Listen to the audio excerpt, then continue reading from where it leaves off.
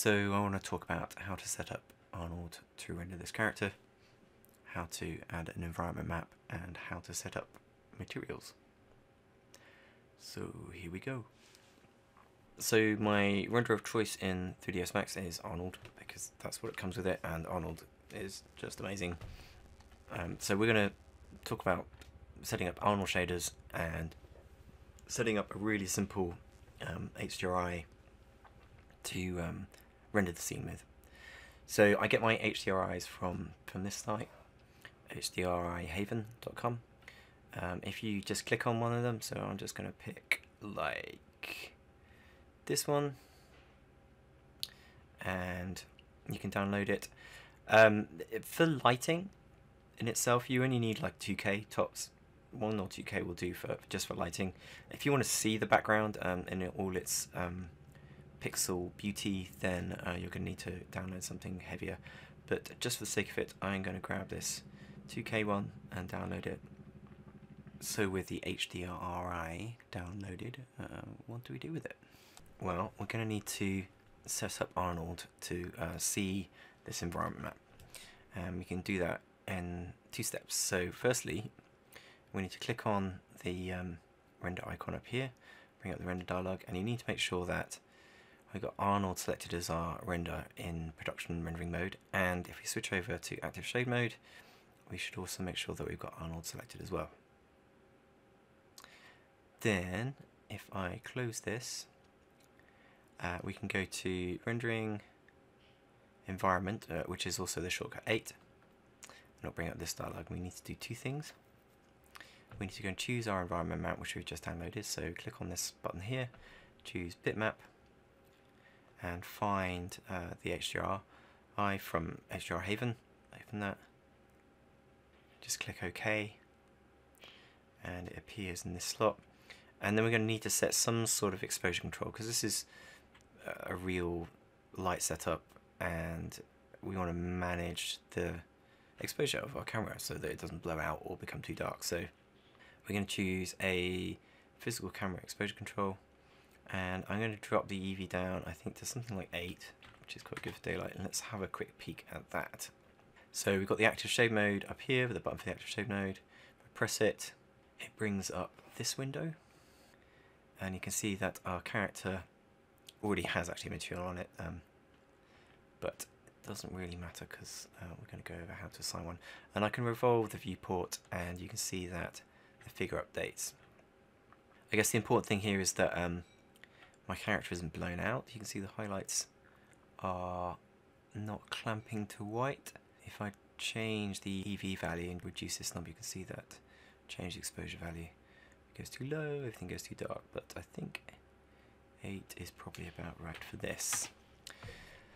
Oops, just type in that value, 8. Okay, so let's close that for the moment. So the next thing we need to do is assign materials to our figure.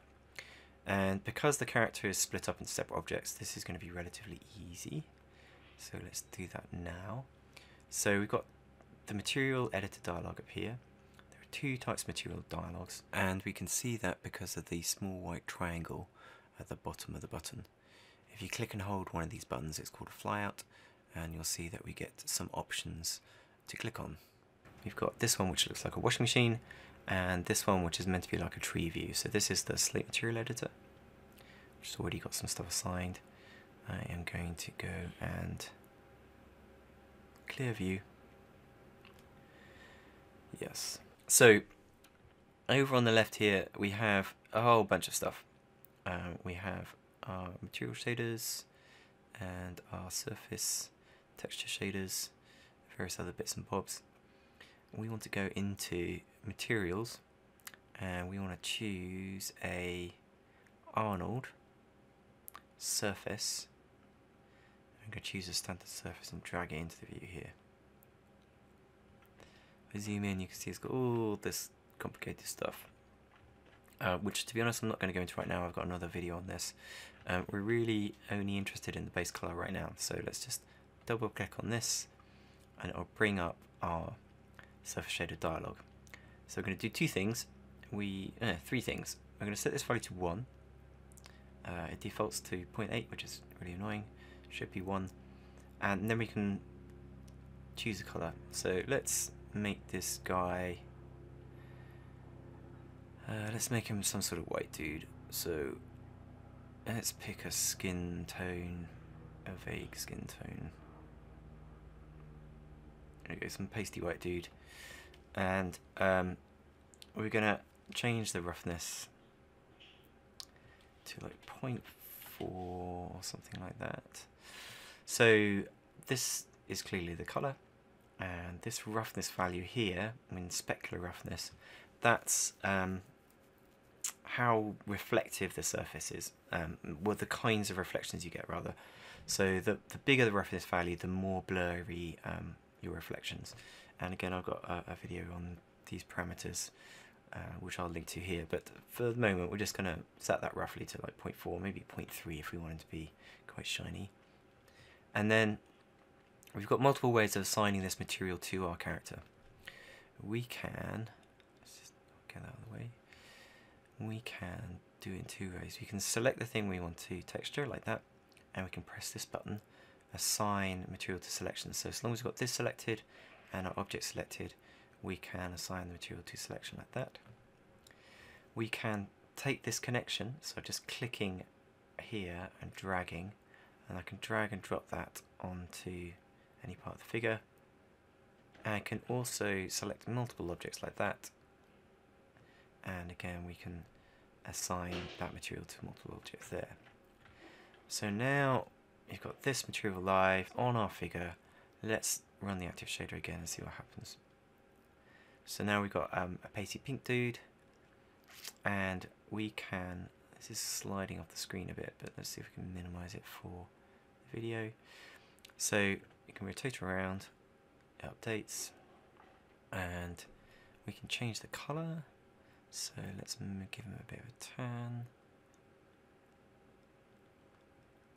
like that. You see he's all touched with the same thing. We can change the roughness value as well, and this is quite interesting because it's live. So drop the roughness down, you can see that everything starts to go really shiny, and you see we've got some really sharp reflections on the back here, and that's catching, where's the sun? So we've got a big blowing out bit of cloud here, and that's bouncing, the glancing angle is bouncing the cloud. And so we see in the cloud there are reflections just there, and on his arm as well. If we change the roughness value, so we dial that roughness value up, you can see that the reflections are less specky, they become more and more blurry. After really about 0.6,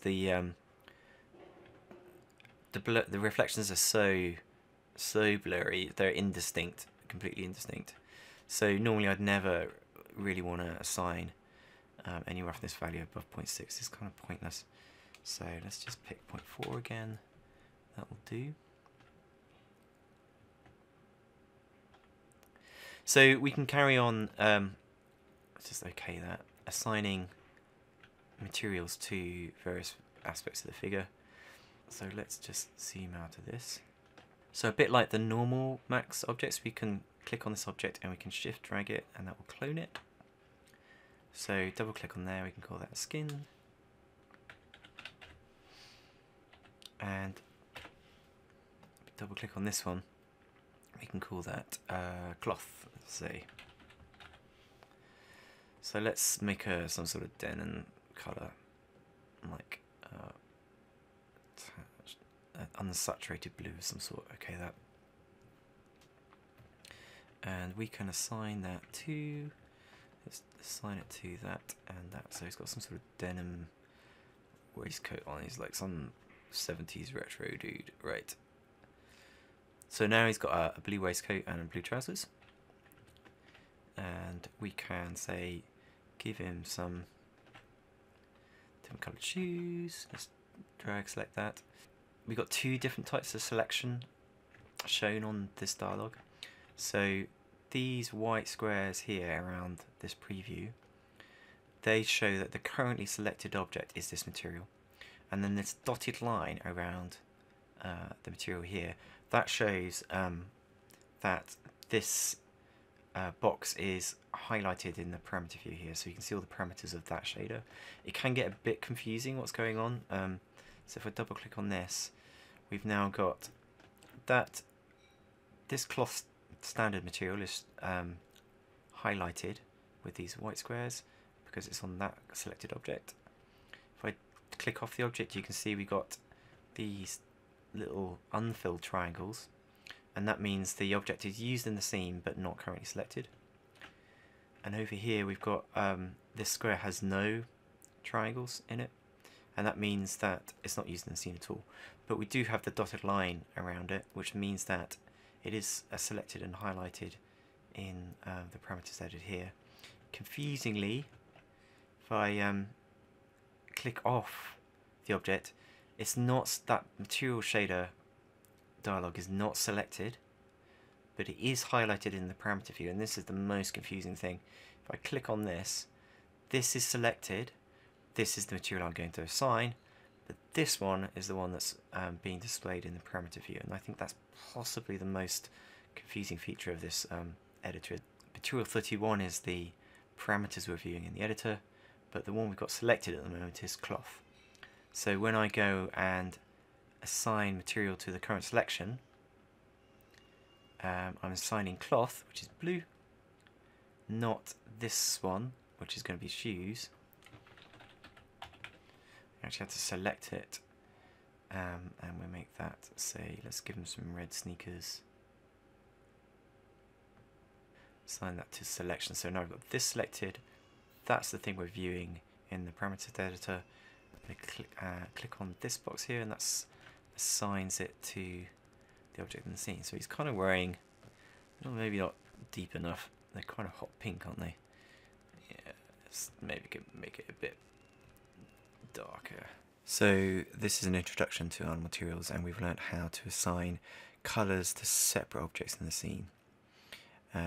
It's a two-part video, so in the next video we're going to look at assigning multiple colours to the same object using multi-materials. And I'll see you then.